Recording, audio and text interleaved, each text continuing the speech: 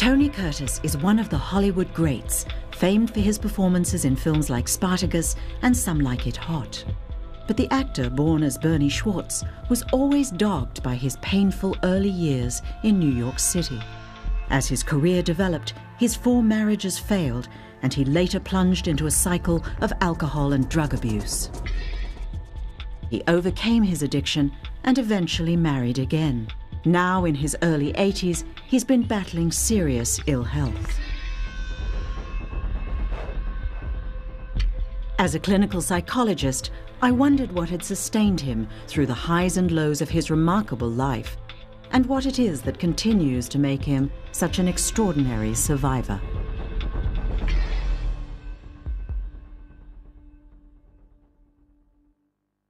How are you? Fine. I understand you've been quite ill lately. I was last year. I had pneumonia, and it was so intense that for about, just under 3 months, I didn't move. I was incapacitated at the hospital. And I lost the use of my legs because I hadn't used them. And I was afraid, Pamela, that it meant I would never walk again. Were you afraid you would die? I never thought of it because I never confronted it. That was the intriguing thing for me. I never looked it in the face. I'm wondering if you have ever really faced your mortality. I faced it 2 or 3 times as a boy. I had a brother named Julius who was hit by a truck in New York City. He was 9 and I was 12. He never regained consciousness. And my parents sent me to identify my brother. Why would they send you to identify? I don't know. It offended me and frightened me. I wasn't 13 yet, and I was doing this. I got right up to Julie's ear, and I whispered to him. I said, Julie, it's me. I'm here with you. Not to worry. I'm sorry I didn't want you to play with me and my friends. But when you get better, we'll hang out a lot. I'm sorry. I apologized for my rudeness that I had done with him before he got hit. You still feel responsible for your brother's death?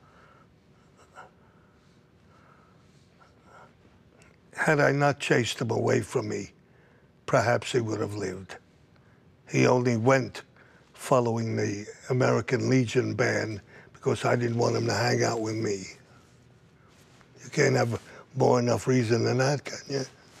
This happened, what, 70 years ago at least?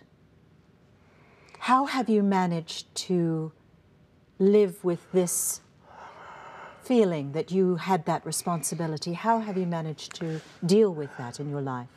By being kind and considerate with everybody I meet. I make a point of it. I find that this affection I feel from people that I can reciprocate has been a great calming of me. I'm a very excitable person, have been all my life.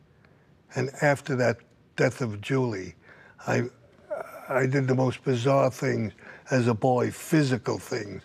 I jump on the back of trolley cars, taxi cabs.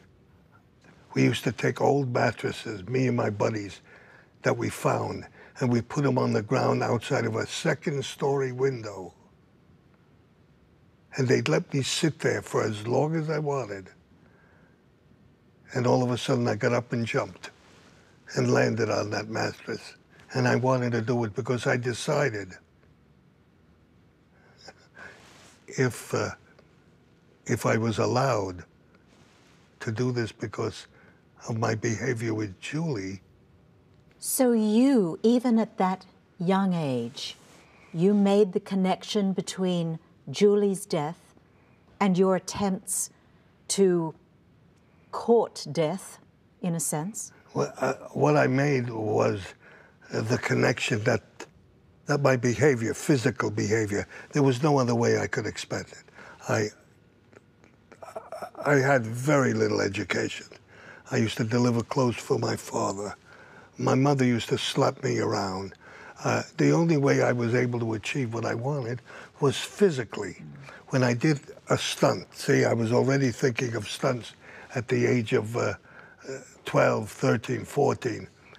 And if I was able to do it and not hurt myself, that was affirmation. I'm doing okay. And this was the madnesses that were running through my brain. When I read about those stunts that you did, just following your brother's death, I thought to myself that you were, I suppose, trying to kill yourself in a passive way. Yes. There was always the chance of death, and Yes. if it happened, perhaps at some level you thought you deserved to die. Yes. What was the reason? To get out of the... Escape. Escape out of this miserable environment I was in.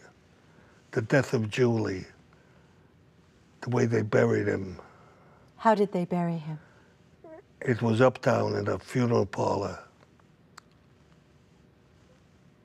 And they had him in a casket. It was hard for me to look, but I did.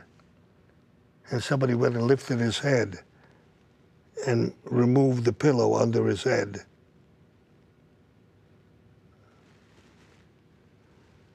And the pillow was like pink for the blood. It wasn't as intense as the blood, and rearranged it.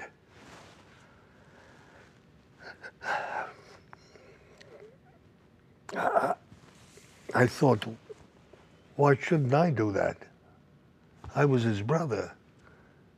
Some strange hands lifting his head. That offended me. And then we closed the casket. There was a lot of prayers going on.